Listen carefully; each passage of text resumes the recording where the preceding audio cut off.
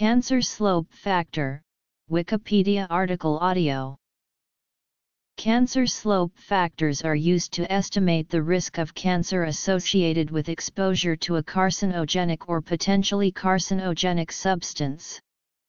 A slope factor is an upper bound, approximating a 95% confidence limit, on the increased cancer risk from a lifetime exposure to an agent by ingestion or inhalation.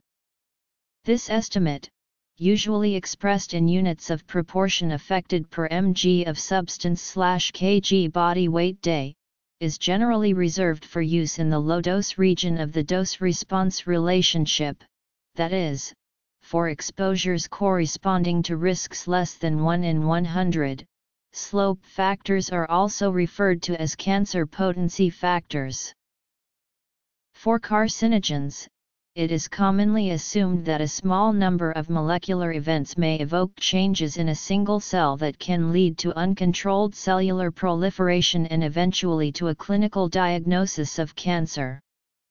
This toxicity of carcinogens is referred to as being non-threshold because there is believed to be essentially no level of exposure that does not pose some probability of producing a carcinogenic response.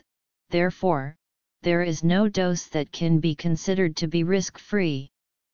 However, some carcinogens may exhibit a threshold whereby doses lower than the threshold do not invoke a carcinogenic response. Toxicity assessments for carcinogenic effects. Generating a slope factor. When evaluating cancer risks of genotoxic carcinogens, theoretically an effect threshold cannot be estimated. For chemicals that are carcinogens, a two-part evaluation to quantify risk is often employed in which the substance first is assigned a weight of evidence classification, and then a slope factor is calculated.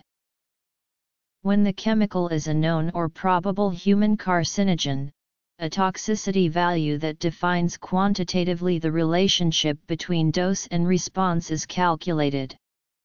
Because risk at low exposure levels is difficult to measure directly either by animal experiments or by epidemiologic studies, the development of a slope factor generally entails applying a model to the available data set and using the model to extrapolate from the relatively high doses administered to experimental animals to the lower exposure levels expected for human contact in the environment.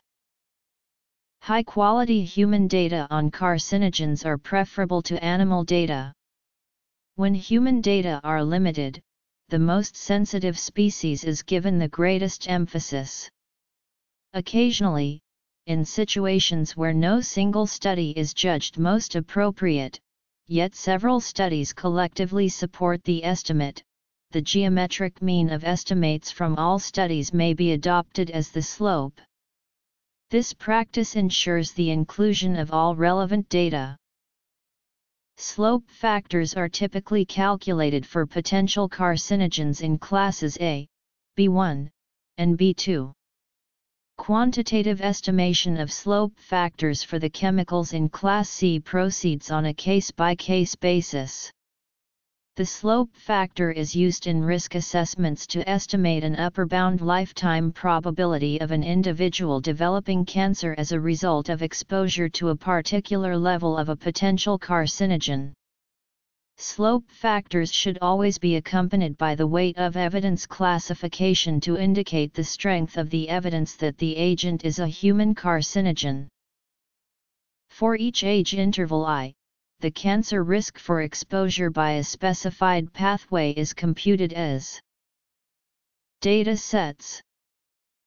Risk I equals C I R I E F I E D I B W I A T S F A D A F I equals C backslash P dot backslash P dot F backslash P dot ed backslash P dot ed backslash P dot SF backslash P dot ADAF.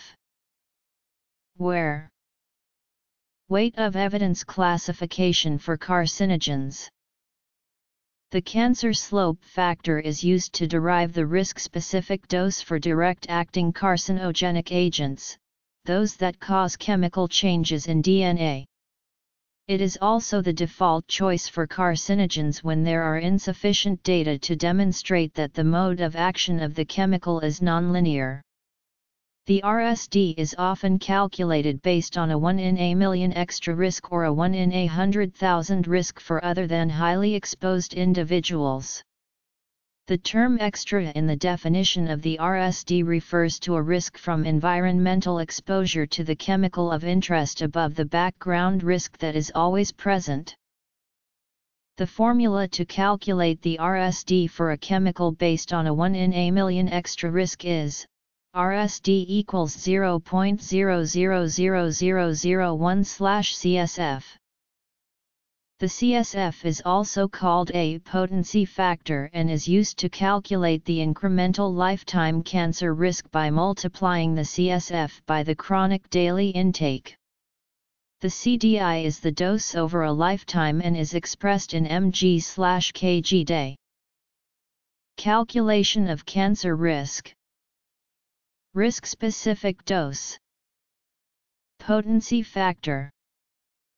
A equals human carcinogen, B1 equals indicates that limited human data are available, B2 equals indicates sufficient evidence in animals and inadequate or no evidence in humans, C equals possible human carcinogen, D equals not classifiable as to human carcinogenicity, E equals evidence of non-carcinogenicity for humans.